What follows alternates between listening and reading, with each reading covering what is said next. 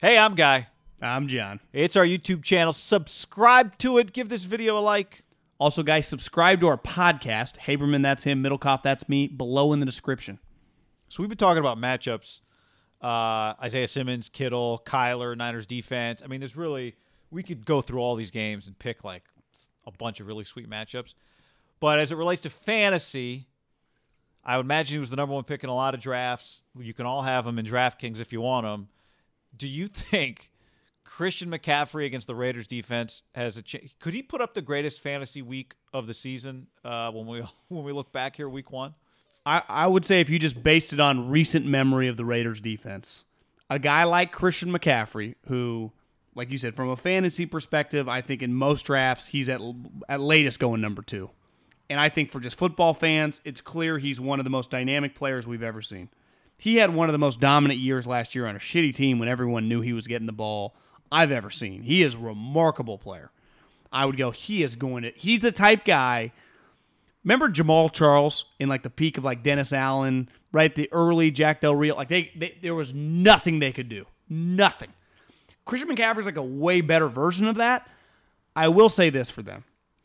Their linebacking play with the Oakland Raiders over the last decade plus has been absolutely atrocious. It's been slow.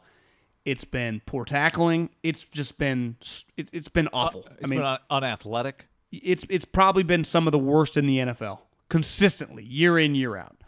They did invest a lot of money in there. Yeah. They took Corey Littleton from the Rams, who is a speed demon. He's a cover guy, which to me against McCaffrey, like you got a guy that can just attempt to play with him.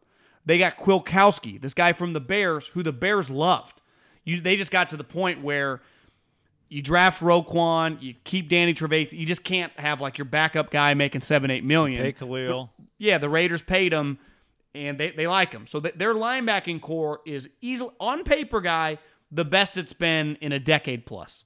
So you just go, if you're going to play McCaffrey, it's not as much to me about the defensive line, right? Because he's going to hit the hole. Your defensive lineman, like it's more about your linebackers, and they also get Jonathan Abram, which we'll see how good he is covering tight ends and you know the deep third of the field. But you will say Jonathan Abram was known as a fucking hitter.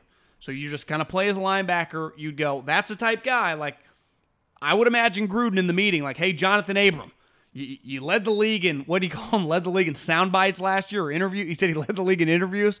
Like, we drafted you in the first round to take out guys like this.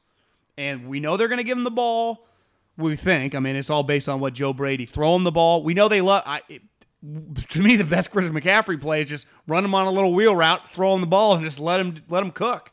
And to me, that's where Jonathan Abram, I need Jonathan Abram, Kwilkowski, and Littleton to tackle this guy. So you'd say the Raiders, in theory, are more equipped than their past teams to just attempt to neutralize this all-star, all-pro, elite player. So on top of that, he's got what you just said. We'll talk about the overall matchup in a little bit, but he's got Joe Brady's NFL debut with no preseason games and with Teddy Bridgewater playing for him for the first time. Like, if you told me Joe Brady is making his NFL debut, but Joe Burrow's his quarterback, like, oh, that would maybe something crazy can happen. Or even like Sean Payton had brought him in to call plays with like Breeze or something. But how many has Joe Brady been doing? Like, I know they've had a few scrimmages, but has he been doing a bunch of simulated games just to get a sense for the time, how many plays you actually get in an NFL game? Well, he's worked in the NFL as a quality control coach. I know, but there's got to be a big difference between calling the plays. With hey, Sean, you need a Diet Coke? With no preseasons? So I got to think he's done some simulated games. They are at home. I'm sure they've done it in the stadium. Teddy's best year, he had AP, obviously. So I think Christian will have a big game. I do think, is it crazy to say that based on the history of the Raiders that maybe they can be, again, I'm not saying they're going to shut him down by any stretch. I think he's going to be really good, but maybe they could almost be undervalued this week, just given that we kind of identify them with this is exactly the kind of guy that kills them. Because when you tell me Raiders bad defense, what do you think of? I think a Nick Foles. I think of Andy Reid being at the Coliseum I just think guys wide open, defensive backs laying on the ground behind them. You know what I think of? I think of plays where you need the all 22 to see what happened because the play didn't happen in the 10-yard box. It takes 80 yards to watch the play unfold. Yeah, like two defenders run into each other. And I think every Raider fan would admit their offense has had moments, right, over the last handful of years where you go, God, this offense could be really good. Clearly a couple years with Derek Carr. Beside Khalil moments, for the most part, their defense has been riddled with highlight plays for the other offense, right? AB. For guys like McCaffrey. Oh, yeah. I just... Where I would feel good is like the premise of your entire point of just you are getting a first-time young offensive coordinator. The head coach is not a play caller, and he's also coming from college, never been a head coach in the NFL.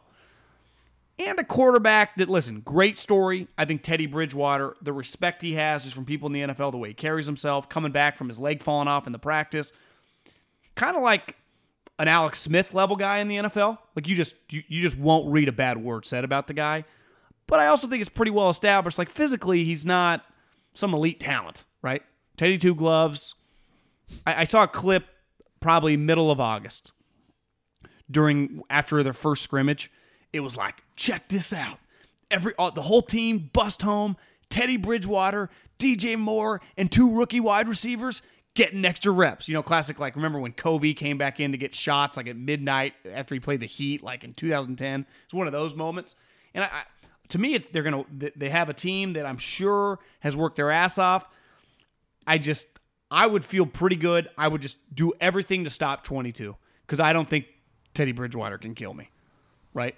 But I would say most game plans last year, once Cam fell off a cliff after like week 2, were just stop Christian McCaffrey. And every time I looked up, guy, on the red zone, there was this 22 white guy going like 70 with defensive players chasing. I don't see color, John. I don't either, but it's of course not normal. Unless you're colorblind, you see color. It's not normal for a white running back to be this good, and he isn't just good. He's LaDainian Tomlinson, basically. I mean, this guy is unstoppable. It's a big challenge for a defense that consistently sucks. Yeah. But I do wonder: is this game going to be? What's more likely, that this game is 31-28 or that this game is 14-10? Because I think it's that. Yeah. Well, I'd say until the Raiders prove they can just throw up points on the board. That doesn't mean I'm taking the Raiders defense in DraftKings. Don't get me wrong. But are you taking McCaffrey when he's the most expensive player? That's maybe. Where, yeah. I'd think long and hard about it. Yeah. I know. Me too.